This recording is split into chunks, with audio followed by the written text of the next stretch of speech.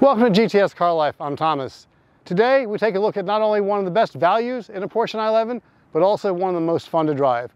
The 2003 Porsche 911 Type 996.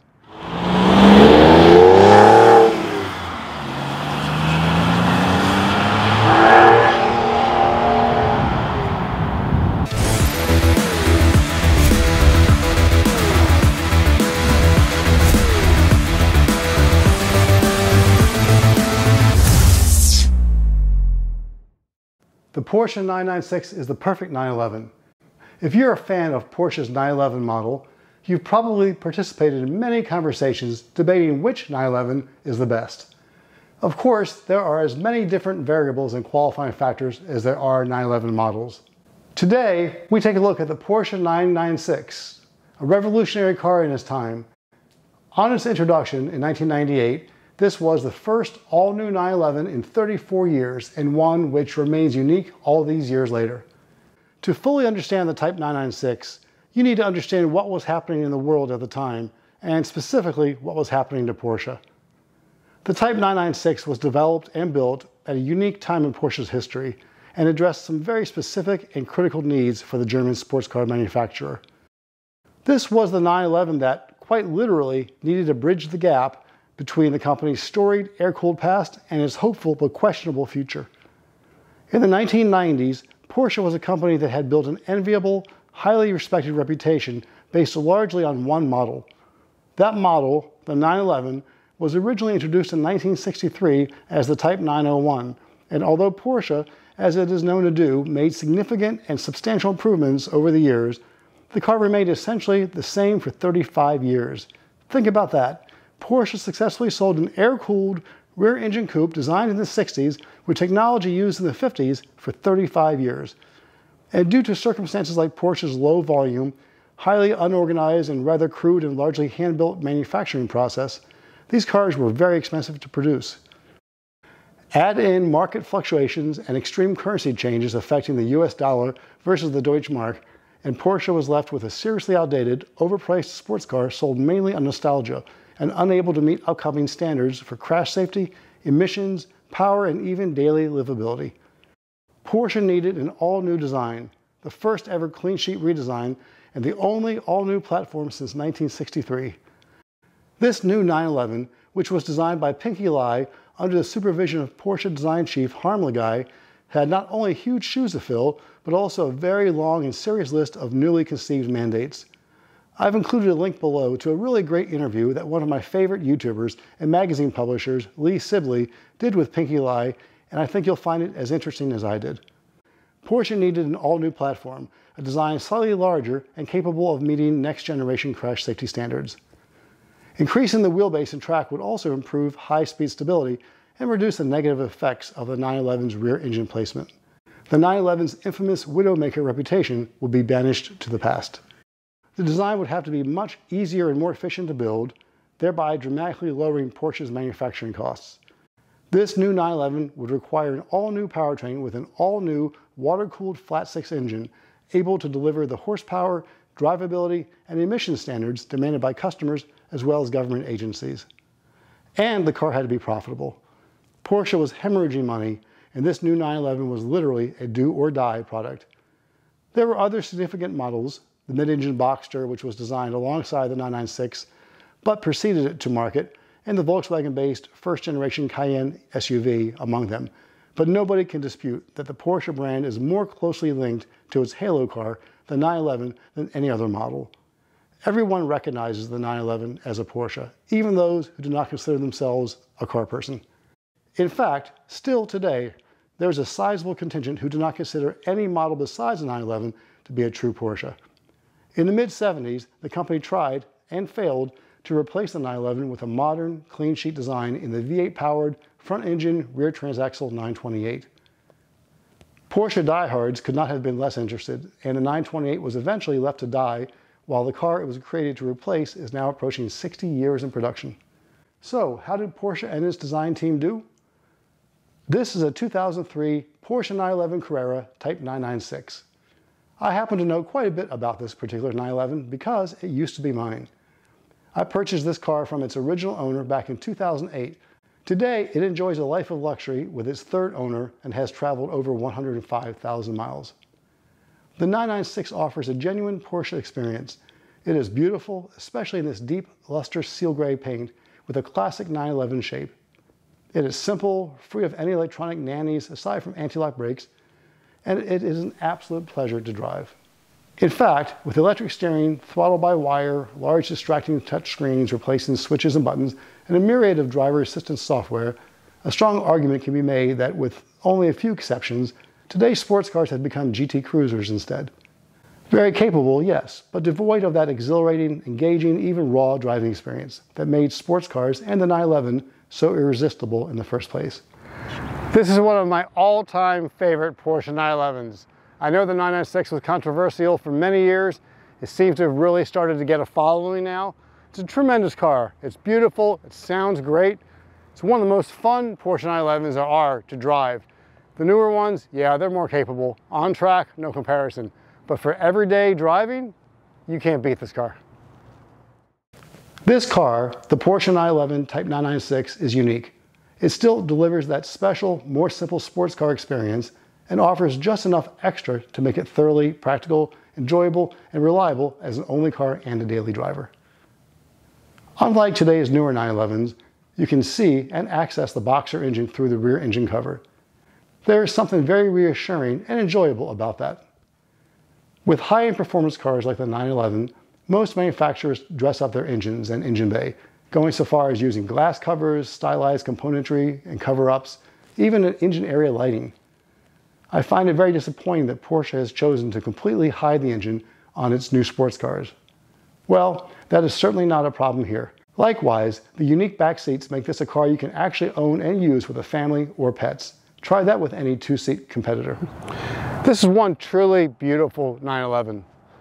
The finish is seal gray metallic, one of my all-time favorites. I love the Carrera-style wheels. They really fit the car. The designer of this car, Pinky Lay, really incorporated a lot of 993 styling into the car. The front bucket seats are among the best in their class and utilize the well-established high back bucket design of previous 911s. This particular 911 has the rare and desirable sports seats with painted hard seatbacks. I really love this touch and I wish I had it on my current 911. This car also has the optional factory sport exhaust system with a dash-mounted switch to decrease the exhaust volume for those rare times when a more quiet 911 is desirable. Overall, the 996 provides more true 911 driving experience than today's newer, larger, more capable, and refined 911s do.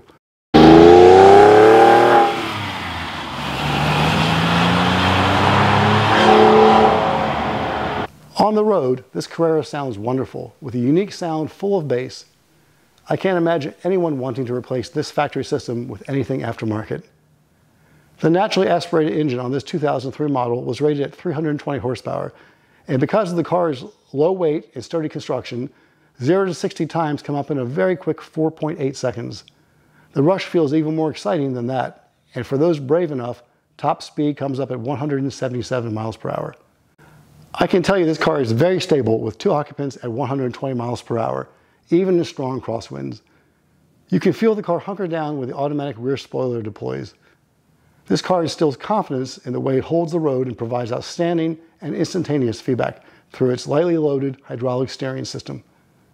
It's a thrill ride of a type you just can't find today. The 996 has enough power to be thrilling, but not so much that it can't be enjoyed on the street. Newer 911s have so much power and the traction limits are so high that outside of a racetrack, they are really impossible to wring out.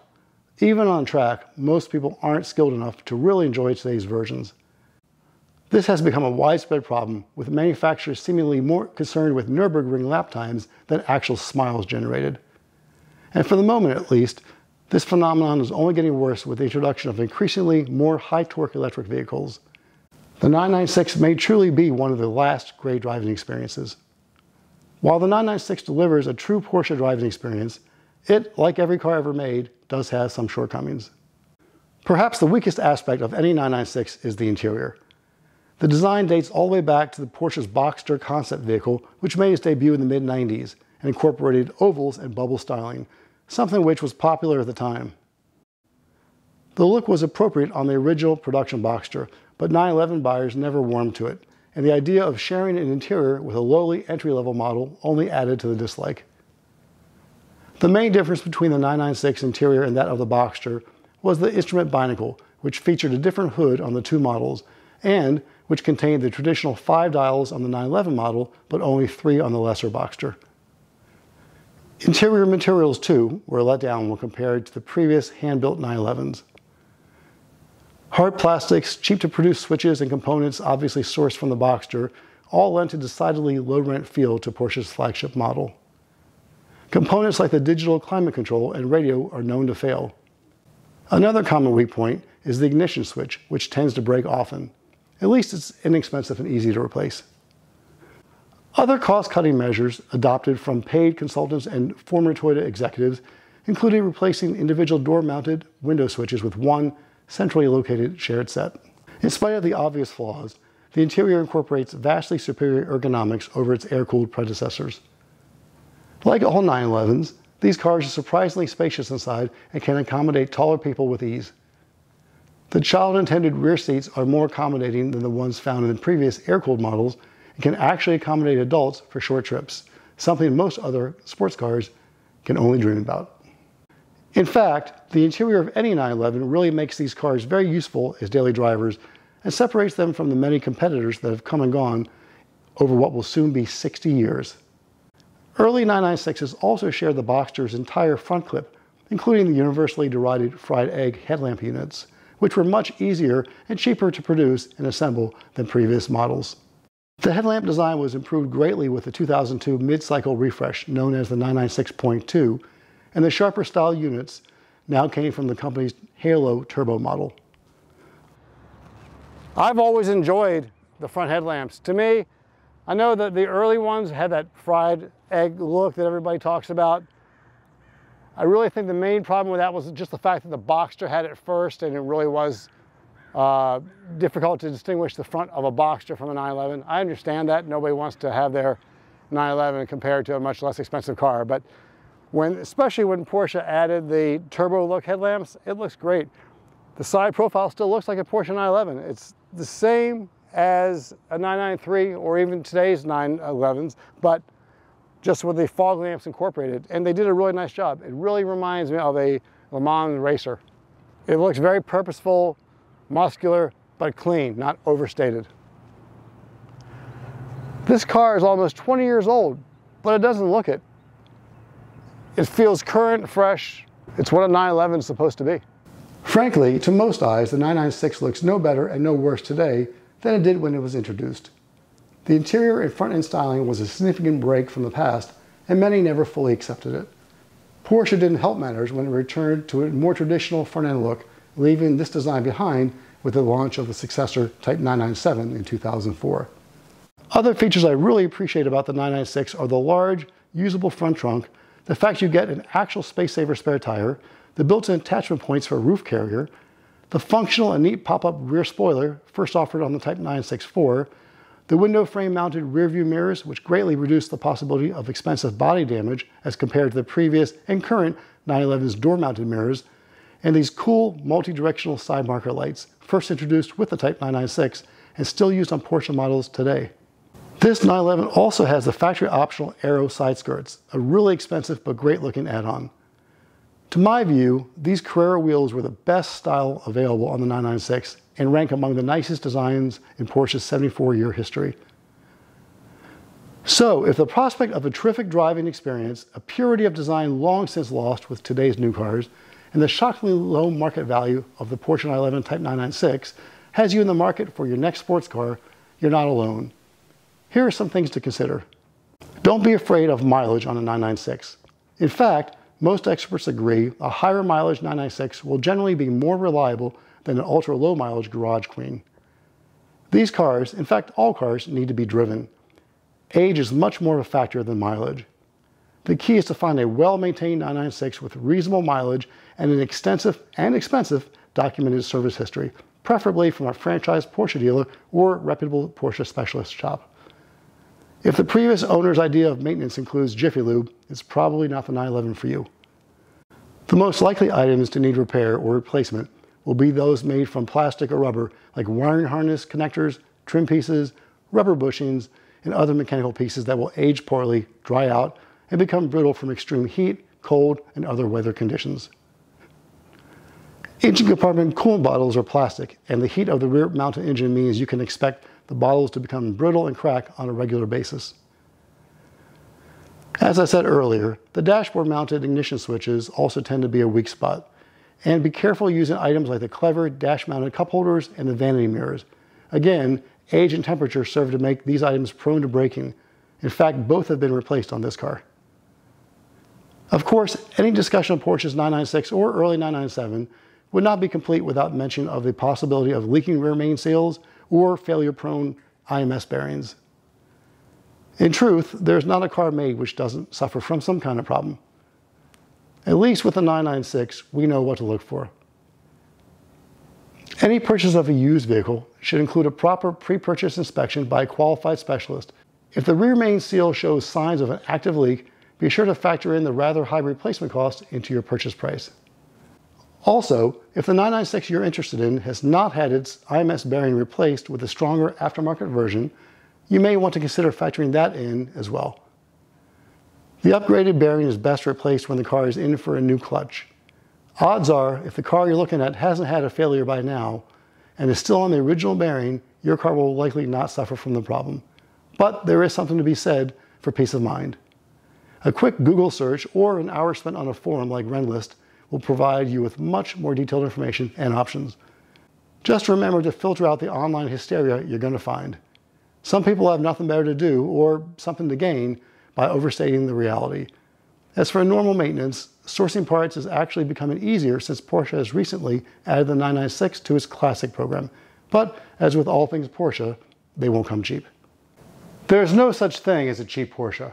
Always buy the absolute best example you can afford. It really is a case of pay me now or pay me later.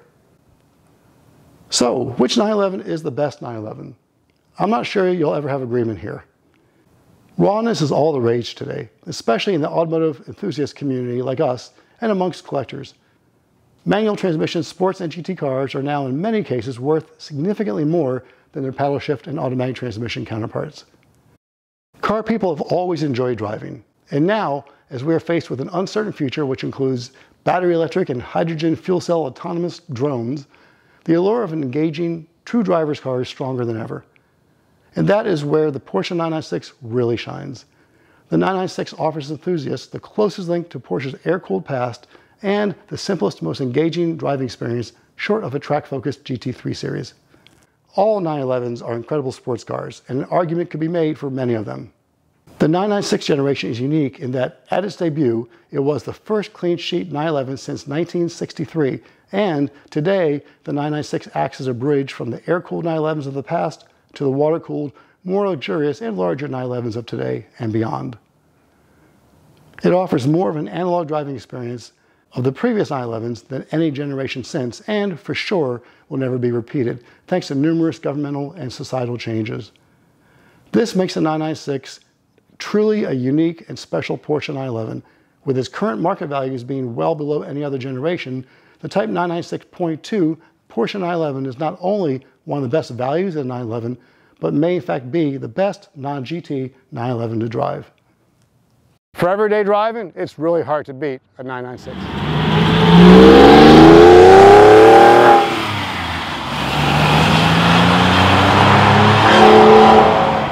Thank you for watching. If you enjoyed this episode, please consider subscribing and liking below so you won't miss our next episode. Have fun, stay safe, and I'll see you out there.